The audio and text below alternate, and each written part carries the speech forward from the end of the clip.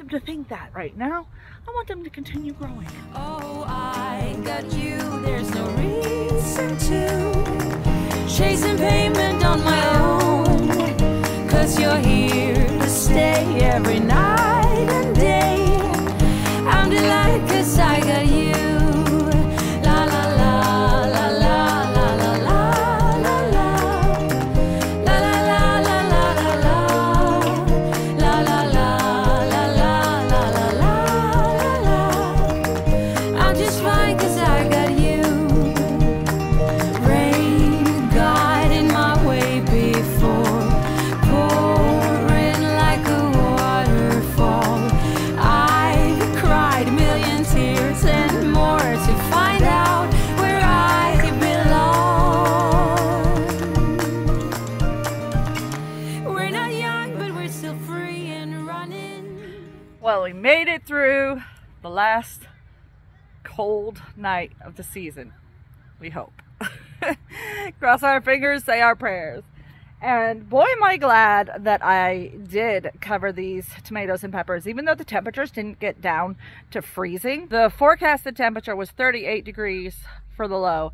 It actually went below that. And right where the frost fabric was touching the tops of these new growth on these tomato plants, there's actually a little bit of damage. So when people say they'll be fine, I want you to know that even that little bit of cold touching them caused some damage. Just look how stressed these leaves are. Even though they were covered, they have started to turn yellow a little bit. These plants were the perfect picture of health before this cold snap. So this just goes to show you that it is better to plant your tomatoes and peppers later rather than earlier. So even though you're tempted to plant at the very first day of the last frost, it's a good idea to wait a couple of weeks even after the last frost. Okay, so you just dig it out, dig the hole. No, you have to move the plant and then dig where the plant was. So like, Baba? Yep, and then you dig the hole. Odin wants to help. Odin, let me get you a shovel. Hold on, I'll go get you a shovel. You dig the hole and then you just pinch the bottom of you hold the top of the plant holder, and then you just pinch it, and then just you try pulling it up and then down again, and then pinch it again to get the plant out. So, and then you just I think this is good. Yeah, that's deep enough. That's pinch this? No. Like the stem? You pinch the pot. Why don't you show him? See how he's holding it upside down? And then you pinch it the and pot to get the roots to let go. then... Liam, you're a really good instructor. There you go. But which one do I want to plant? This one looks pretty. No. You guys are doing a great job. I'll bring you some herbs to plant too. Does this look good? That looks great. Perfectly done. I taught you well. Yes, young Padawan. Yes, I was just about to say that. I was just about to say I'm your Padawan. I can't believe we were thinking the same thing. Great I was minds. thinking of sours too. You're doing a good job, Odin. Okay, which one do I want to do next? This one. Are you having fun? Yeah. Yeah. Alright, What is that? What did you just dump in my garden? I just dumped out the morel spores that were mixed up with that sawdust and wood chips. I soaked them overnight for 24 hours just like the instructions said, and I poured them in a 4x4 area under hardwood trees. So we'll see if it works. I have a couple more buckets to do. Alright guys, you heard it here first. If next year we have morels growing all over this spot on the edge of my new shade garden, we will know. Now what happens if I plant my hydrangea right there? Then morels grow up around the hydrangea? I guess. I don't know. Because it's not like I don't have to worry about it right now, right? Right. Like what I'm asking is like, right now the mycelium hasn't formed. It's just spores? These are just spores, hydrated spores. So digging into them won't disturb the mycelium growth. No. It might actually help it. It could. Okay, I have some hydrangeas that my dad sent me for my birthday, and this is actually one of the spots I wanted to put the big one. Awesome. So, I'm pretty excited. Do you want to do it right now while you have it nice and wet, and you can move some of the sawdust aside so that you don't disturb all the spores and we only disturb some of them? Sure. All right. That's one way to get them to do work. Put them on the spot on camera. And did you notice my shirt? I don't know if you can read it. This was a birthday present from Ryan's mom. Alright, Here's one of my daddy's hydrangeas. My dad is a world-renowned hydrangea grower from Nantucket, Massachusetts. Nantucket hydrangea. That's my daddy. And I think basically right at the center of that pile. So like if we pull this guy out of the way, yeah, that came up easy. I should pop that up. Someone might want that.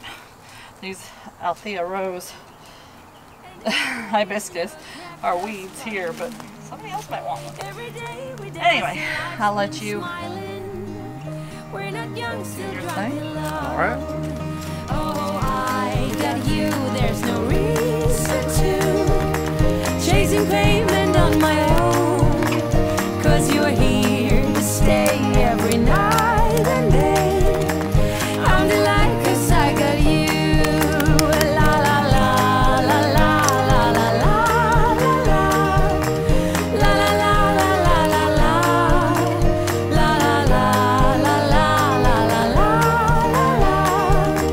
Time is up, nothing to do. You are gone, that makes me blue.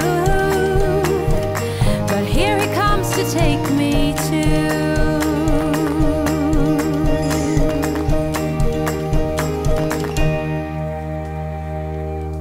Alright.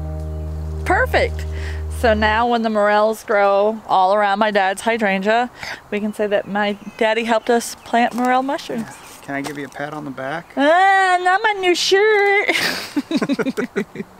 That's some rich looking soil. That's hard to believe here in Georgia to see such dark soil. Nice. I'm actually taking this bucket, yeah, that Ryan used for the mushroom spores, and I'm rinsing it with some water. Yeah, I know you want to play with the water, Odin. And I'm going to dump it right here in the garden, just kind of at the edge, I guess, and see if anything happens. You never know, right? It's much better if you can get mycelium growth started before you put something out, but we do have a lot of wood chips here, so it should do something. Maybe. Could do something. Hopefully. Hey, what are you doing there? Alright, who's going to plant those herbs now? Alright, so we've got the lemon thyme. Is this chocolate mint, I think? Chocolate mint. Me. What is it? Sweet mint. Me, sweet. We got lemon verbena. Is that right? Lemon balm. Sorry, my brain is not good today. I had sugar and I'm not doing good because of it. German thyme, rosemary, monarda, or otherwise known as bee balm, and I think that one's chocolate mint. I thought we got a chocolate mint. Oh no, that's peppermint. Spearmint? Peppermint. And another thyme. Which one is this? I do smell chocolate. English thyme. I thought we got a chocolate mint. I guess not. All right, boys, enjoy.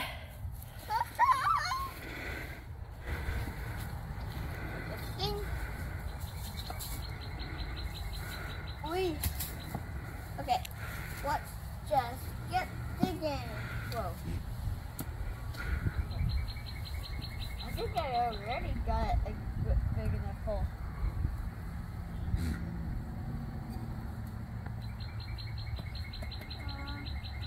You guys are doing a really great job. It's gonna be a really nice garden. What are you boys doing? I had to wash my hands somehow, so I thought I might as well water 1 or 2 garden beds while I was washing my hands. And then he helped. And then he helped. Yeah, you love playing in the water. Can I get you to plant some stuff over here for me? Yeah. I can get you to plant some marigolds. How's the herb planting going? Good. Great. You having fun? Yeah.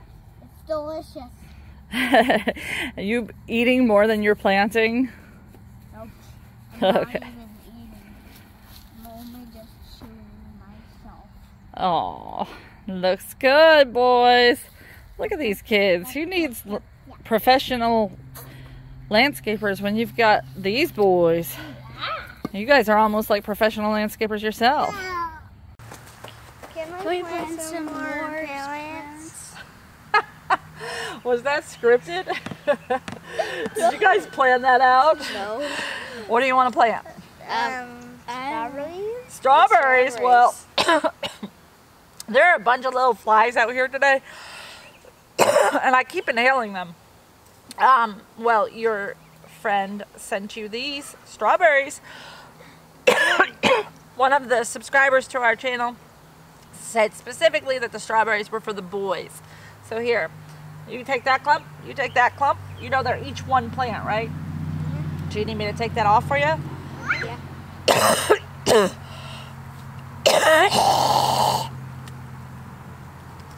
I'm going to edit that out. Even the plate. All right. When you said I'm gonna edit that out. All right, so let's get the rubber band off. And could you do me a favor? Are you going to plant these in a row? Or just all over? Or just along the edge or something? Wherever you want to plant them. But can you put this label next to them on top of the soil? Okay. So that I'll be able to tell which kind tastes the sweetest. There you go.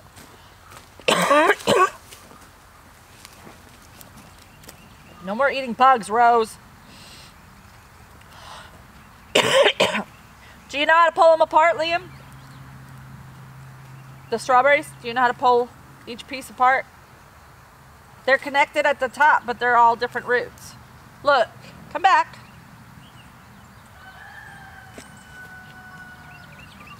So these are 25 different plants. You take them and you pull them apart, and you can see, look. See the top of this? Yeah. The roots are tangled, but you pull them, and that's one plant. See how it's a definite plant right on top of the roots? Like this? Can you show me? So put down the major clump. Put that down, and then pull that apart. You see there's more plants in there. Do you see them? Each little plant. You see at the top? Pull it. And then that's a different plant. And then that's a different plant. And you want to put the plant part where the leaves are up at the top of the soil and bury the roots. Okay. All right. I think you can do it. And I think you can too. There you go. Some of the clumps might not have green leaves on them yet. What was that, Rowan? Kind of. How are you doing it, Liam? Oh, I see. You got them spaced out more. Yeah, I see them.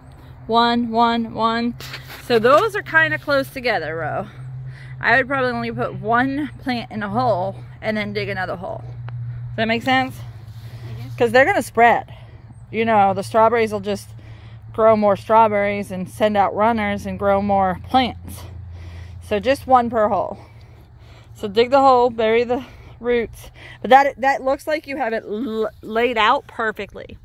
So you would have been planting right if there was just one in there. So go ahead and take out some of them and show me just one, and we'll see if you got it right. Okay.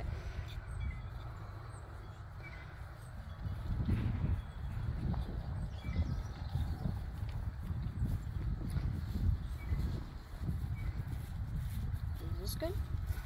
Perfect. All right. How's it going over here? Good. Did you finish planting your strawberries yet? No, all of them. Not all of them. Yeah, there's a lot. There is 25 a piece. What are you? That is a lot. You're doing a good job though. Don't forget, you gotta water this in when it's done.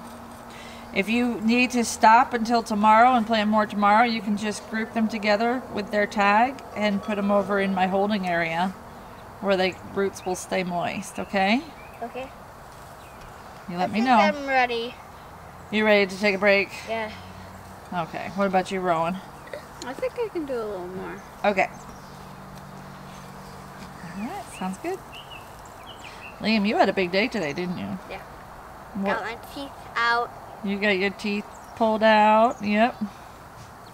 now both of my bottom and front teeth are out. Yeah, So the your dentist had to help wiggle out the top 2 teeth. Your bottom ones are growing. And the bottom ones are growing already. And then one of the top ones, I already saw the new tooth coming down. So he was super happy to get that taken care of. Good boy. Are you pushing your brother on the swing? Yeah. Yeah. You like that, huh, Odin? This is the next day with all the plants. I'm doing my strawberries because I didn't do some yesterday. You're finishing planting strawberries? Yep. And did you water in everything good? Yep. Good job. And Rowan's already been over here and planted some peppers. So this bed is filling up fast, boys. Yep. Good job. Gardening with kids has some side effects. I was like, why do I have labels in this bed that doesn't have any plants? Oh, those are the plants that I planted in the other beds. Thanks, Odin. He gathered them up and moved them over here for me. Now everything's just going to be a surprise. Okay, put the dirt on it now. Good job! That's great. Odin, you're learning how to garden too, huh? Yeah. Such a nice Grandma Carol to teach you. When your kids think that you're watering the garden bed is meant for them to play in. Guys, I'm just trying to water the plants you planted for me. You love water, don't you? It's getting hot out here. They're chasing the water as I go. My boys. My boys. They're so wonderful. You see all these marigolds and dianthus? They've got them in every corner of every bed. And some extra dianthus down the middle of the tomatoes. And it's just beautiful. They did this. They planted this for their mommy.